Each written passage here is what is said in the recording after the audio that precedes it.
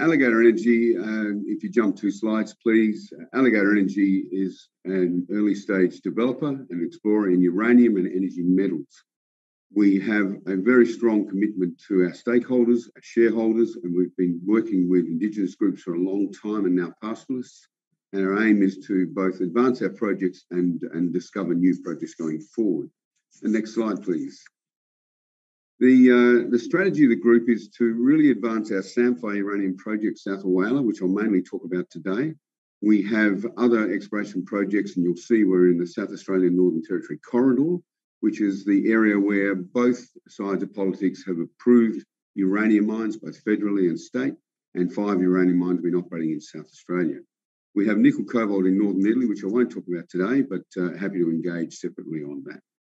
We're looking at other acquisitions and have been for a while, and we have a very strong strategic relationship with the major global trading group Traxys, which help us with our uranium marketing and other opportunities.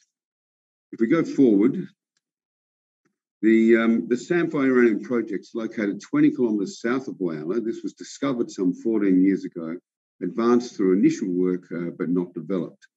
We've now pulled together a resource of 18 million pound with about 10.5 million pound indicated. Based on that, we've done now a scoping study with a schedule producing 10 million pound over 12 years in what seems to be a very effective and globally competitive in situ recovery project. For those who don't know, in situ recovery is solution mining. You're not physically mining the rock in either open pit or underground mine. You're basically doing a series of rings of holes where you put down circulate the groundwater that contains in the sands that contain uranium, and then you add a lixiviant to dissolve it out. So the basic outcomes of this study are very good. We've got a £1 million per year production profile, a low capital cost, 130 million Australian dollars, an all-in sustaining cost of around $30 a pound US. And we talk about US dollars per pound in costs because the uranium price is in US dollars per pound. A post-tax NPV of 150 million at this stage, with some good opportunity to improve that, and a payback period of 3.5 years. Overall, we generate over 900 million cash from this project and get a forecast net cash of 300 million. Just going forward, there's a bit more detail that I won't go through in the table on the economics here, but a couple of key points.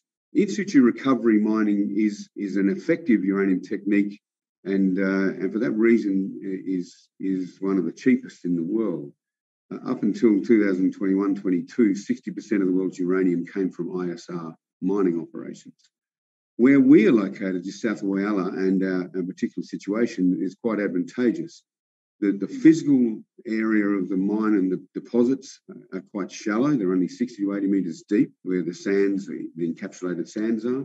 We've got excellent formation porosity, which you need to allow the groundwater containing the lixiviants to move through and extract the uranium. And we've got quite high leaching dynamics. Dissolving the uranium in these sands is a bit like sugar in hot coffee. It dissolves and comes out with the fluids. Also, because of the location, we don't have fly in, fly out. We don't have a camp. There's a very experienced mining and services business area around Whyalla and Port Augusta, which services Olympic Dam, as well as the Oz Minerals projects, and also the Beverley ISR uranium mine to the northeast. So we've got quite a low cost of infrastructure, only 20 to 30 kilometre power line and water pipelines. We move to the next slide. This shows a diagrammatic view of what in situ recovery uranium looks like. 60 to 80 metres to our sand layers. They're confined layers with clays at the top and the bottom. The uranium's formed over many millions of years, just solidifying around the sand grains. And what we're doing is reversing the process. We circulate the saline groundwater. We dose it with a lixiviant, only 2 litres of lixiviant to every 10,000 litres of groundwater circulated. Dissolves the uranium, brings it through a processing plant where we extract that on the resins and pull the uranium oxide off in a clean manner, ultimately to be calcined and packed as uranium oxide in drums. At the moment, the resource we have really is restricting the throughput. We're now drilling again now. We anticipate to increase that resource. And if we do, we have the major components of this plant sized to about 1.2 million pounds per annum, which means for very little more capital, we're going to get a lot more throughput. Excuse me. And now, the important thing to understand about ISR mining is you do often start them around this size, 1 to 1.2 million pounds. Beverley Uranium Mine, which started 25 years ago and has been continuous operation, started around 1.2 million pounds. The Peninsula ISR operation in Wyoming and the UR Energy operation there all started around that size. And you can modularize it. You can expand production as you expand and find new areas of uranium by doubling the capacity in a modular fashion. We move to the next slide. And you're seeing a layout of the initial resource that we have now in the Blackbush project area. We have full access and agreements over this area to take the project forward. We've schematically shown the sort of mining sequence through the ground there. The important thing about this is we have expandability to the north and to the west and to the east of this area where we are, and I'll show that on another diagram shortly. We move forward, please.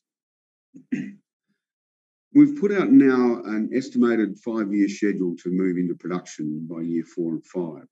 This year, year 1 is 2023. We'll be undertaking a field recovery trial. That's the FRT there. That's where we do just 2 or 3 trial rings of holes where we extract uranium out of the central hole and we allow the lixiviant to fall down on the outside hole. So you're basically doing small cylinders of the ore at a time. So we'll be doing a trial of that later this year, and our approval documents are being finalised now. We're already drilling again on the site, and we'll be drilling right through. We've expanded the resource from 14 million pound to 18 million pound in the last 6 months. We're intending to expand that again this year. We've been talking to nuclear utilities already, and I'll talk about the uranium market shortly. But we've been talking to them already because there is now a long forward-looking curve that nuclear utilities are looking for replacement contracts. And we need to be in the discussions now because potentially by year 2, when we're in feasibility, we could put early offtake contracts in place, subject to financing, subject to approval. We have the approval process there, and then the rest of the key tasks we've got to go forward. Now, this puts Samphire project probably around where Boss Energy was, and many of you will know Boss Energy. They're currently in construction for a similar ISR mine at Honeymoon in South Australia. This puts us about 2020, where they were in 2020. We go forward, please. There's a number of next steps we're doing this year to let everyone know. A pilot field recovery trial is the most important step. We've done a massive amount of bench scale test work using cores pulled out of the ground from the ore horizons, using the entrained saline water, and that's found good recovery options and given us good technical factors for the operation of the plant. But there's nothing like trialling it in situ. Nearly every ISR mine in the world does an in situ trial. So we need that to feed into a feasibility study. We've got a massive amount of ongoing stakeholder engagement, both in the Whyalla Township, the Whyalla region, with our pastoralists, and we have an NTMA agreement with the local Indigenous group. We're continuing some studies on infrastructure and other technical aspects of the project, as well as expanding the resource, and of course looking for resource expansion. And you'll see where the Blackbush West and East deposits are that we showed on that previous diagram. We've got expandability around that immediately in the channels nearby. As well as that, there's known paleo channels determined by ground gravity to the south and extending to the south that we're now working on getting on the ground to explore, with an additional prospect, Plumbush, which has had no work done on it since about 2011.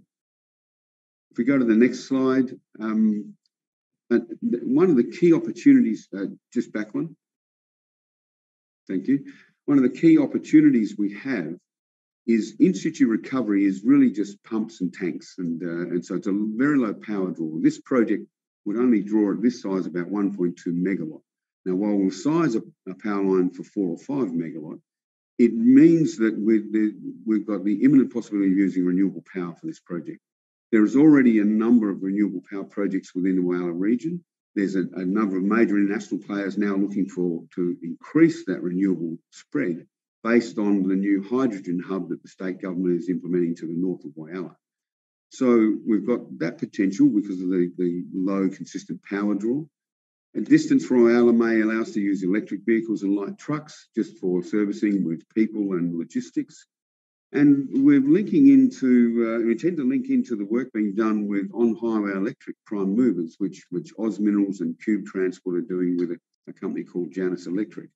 And they're doing a trial of roll-out battery packs in prime movers to transport logistics to the north of the state. So we've got an opportunity, if we start early with this, that we could set up a near carbon-free energy project, and we'll be working on that going forward. If we jump another slide, please. This is a diagram of the field recovery trial, which incorporates those red large dots of 3 trial rings, one expanded up the top there, which will show the trial we're intending to do in the latter part of this year. The pink monitoring wells around that are there to monitor and make sure that the lixiviant and the material stays within the confines of the rings that we're mining. And this is a very controllable thing with ISR mining, because you understand the hydrogeology, the groundwater moves exceedingly slowly, and basically after you've mined an area, you just run groundwater through and until it dilutes down any remaining lixiviant, which then essentially reacts with the surrounding calcium and basically disappears. We are not allowed to have any long-term impact on the groundwater, saline or not. We go to the next slide. We're doing a significant amount of work on ESG in our company. We've had more than 40 Indigenous employees in our Alligator Rivers area, and we're using an Indigenous-owned drilling company last year and this year up there. And I'm not really talking about our exploration today just due to the time, but we are doing a significant program up there again this year. In Samphire, we're doing a significant amount of work in improving the rehabilitation in sites that we're drilling. We're rehabilitating all the time now with our drill holes. And we're doubling the bush density quite successfully, and we've actually won a commendation for the Premier's Environmental Awards on that work. And we've recently negotiated a full Indigenous group, a full agreement with the Indigenous group over the Cooper Basin, which is our Big Lake Uranium project, which is pure greenfields looking for new ISR fields. So with that, I'd like to thank the viewers and Tim for letting us get a talk going forward about Alligator.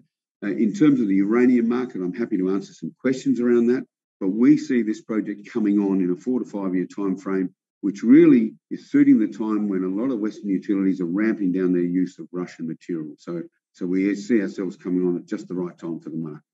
Thanks very much. Thanks, Craig. Quite a few questions here. Now, the big one is uranium seems to get overlooked when we're talking about kind of renewable energy. Well, why do you think this is the case? Well, it's not being overlooked internationally. You'll see that the UK announced this week they want to expand their nuclear from 15% to 25% of generation, with a big emphasis on small modular reactors. Small modular reactors being constructed now near Toronto and also in the US. And many of these small modular reactors are load following. In other words, you link them up to renewable projects so that when renewables are generating a lot of power, the SMRs can be dialed down. When renewables are down at night time, for example, the SMRs come up. So they actually, internationally, nuclear is being related to renewable power in a very, very big way. In Australia, it's not there yet. Let's see. I think you'll see state governments and federal governments have a serious look at the small modular reactors as they start to be commercially operable by the latter part of this decade. And there's a question here about people, right? It's a good question. Can you kind of give us a brief overview of your kind of experience in the uranium industry? And then what's the market like at the moment in terms of getting good technical people involved? Yeah, well, we've been recruiting we did a major capital raising in 2021. We were recruiting from that time through. Our Chief Operating Officer, Andrea Marsland-Smith, she was one of my senior managers at the Heathgate Beverley mine for about 15 years. So she's got a significant in-situ recovery experience. I've managed uranium mines in open pit and underground, but not ISR. And so we've now attracted a team under Andrea to develop this project and take it forward. And we're training new people. We actually have our first graduate, and we'll put more on soon to train people up in this area. And we're about to make another couple of key appointments. Recruitment takes time in the current market, and we are linked through to some specialty engineering and advisory firms in the Wyoming and Colorado region, where they've been operating ISR for many years. And that's because there isn't such a big base load of engineering and other expertise in Australia. But we're certainly recruiting, and we're certainly training people up. And Traxys, you mentioned Traxys. Traxys, a few of our online viewers would understand that they also undertake offtake agreements. Are they part of that equation? No, we've got an agreement with Traxys where they're purely our marketing agent to help us put in contracts between Alligator and the utilities directly. So it's not an offtake agreement. But it offers other benefits. For example, if we're commissioning a project like Samphire and we're ramping up and we need a little bit extra uranium to provide the first deliveries of uranium, then Traxys trade between 10 to 15 million pounds of uranium a year. So we can access some of that to feed into our deliveries. We could also do some co-bidding with Traxys, whereby if we're producing 1.2 million pounds a year, we could bid on 1.5 million pounds a year of contracts and deliver a combination of produced and traded uranium. But not only that, if and when potentially during early 24, we put in the first offtake agreements in place, Traxys have committed to work with us to put in up to $15 million into our feasibility and pre-development work. So we've got a strong relationship with them in many ways. I've known the key players in Traxys for many years in my previous uranium marketing work. So it presents great opportunity for a company like ours. And you managed to kind of, looking at the capex, it looks pretty low relative to the resource. Is that because of the process, the mining process? Yes, correct. You're really dealing with pumps, tanks, header tanks, IX plant, which is quite small. So the direct capital is quite low. And in fact, that capital figure of 130 million includes 40% contingency and escalation factor.